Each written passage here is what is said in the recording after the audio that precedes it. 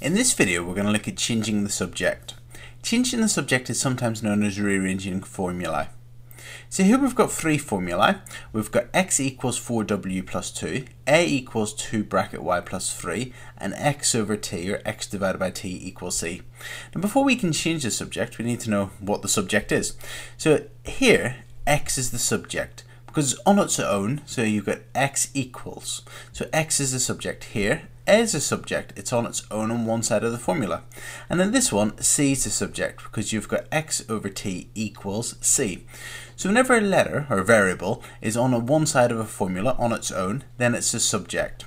This formula, just out of interest, can be also flipped around or turned around to write it as this: c equals x over t. So rather than x over t being first, you could write the c first. So the subject of a formula is the variable whenever it's on its own, okay, on one side of the formula.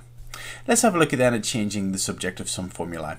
Now before you do this, I recommend you watch the video on solving equations first of all, to just get used to doing the same operation to both sides. Okay, so here we've got a question and it says make m the subject. So at the minute you can see that y is the subject. So let's make m the subject. So if we wanted to make m the subject, we'd want to have it on its own on this right hand side of the formula. So we'd want to get rid of this minus 3. To get rid of the minus 3, you need to do the opposite of both sides. So the opposite of subtracting 3 is adding 3. So let's add 3 to both sides of this formula. So you're going to get y plus 3 equals m. Adding 3 to the left hand side would give you y plus 3, and adding 3 to the right hand side, well, minus 3 plus 3 is 0, so you're just going to be left with m. So if you just turn this around, you're going to get m equals y plus 3. So y is now the subject of the formula. Let's have a look at another one. This time we've been asked to make m the subject, and you've got g equals 5m. At the minute, g is the subject, but we want to make m the subject.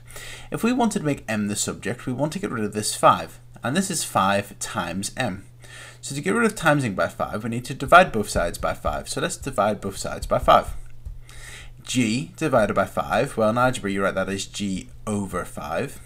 Okay, rather than writing the divide by sign, you write over. And then that's equal to, well, 5 divided by 5 is 1, m, which is just m. So we're dividing by 5 to get rid of the times by 5. So you're just left with g over 5 equals m. Now we've got m to be the subject. It's on its own. We can turn this around to get m equals g over 5. And that's it. So m is now the subject. Let's have a look at another one.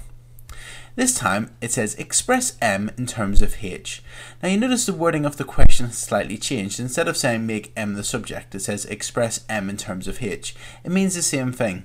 Because it says express m, it means make m the subject. And as you can see here, we've got h being the subject already, so it makes sense to make m to be the subject. So we want to get m on its own. So we want to get rid of the times by 3 and the minus 1. Now just like solving equations, you'd want to get rid of the minus 1 first of all. Okay, watch solving equations video just to make sure you know how to do that. So to get rid of the minus 1, you want to add 1 to both sides of the formula. So adding 1 to both sides of the formula would give you, well, left hand side would be h plus 1.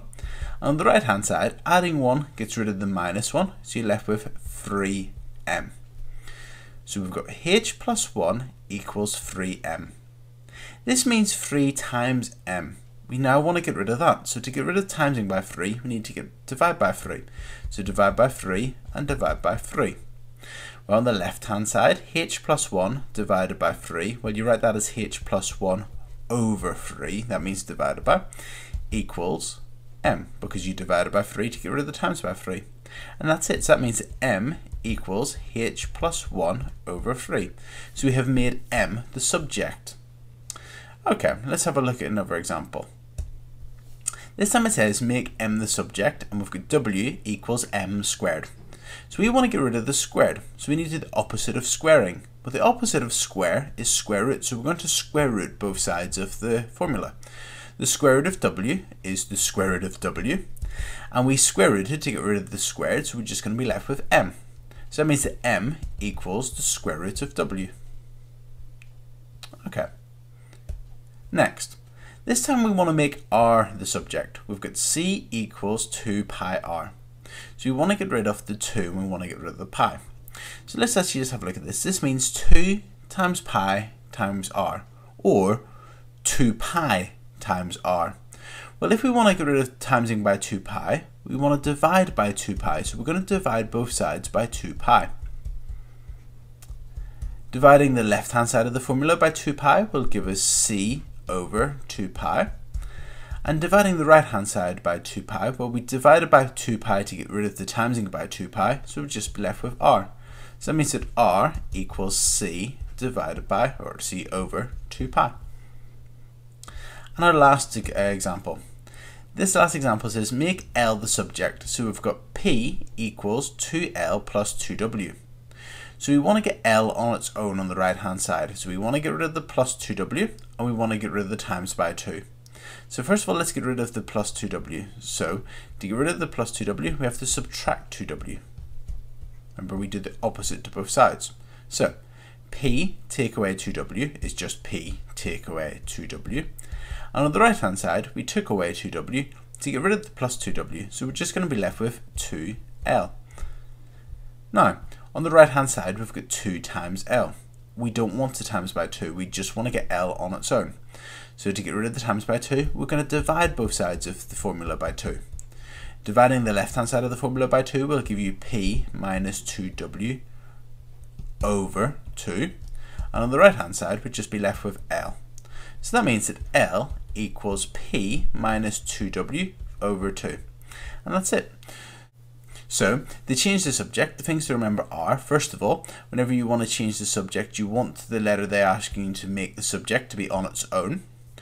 If you need to get rid of things, remember you do the opposite to both sides. And that's it, really.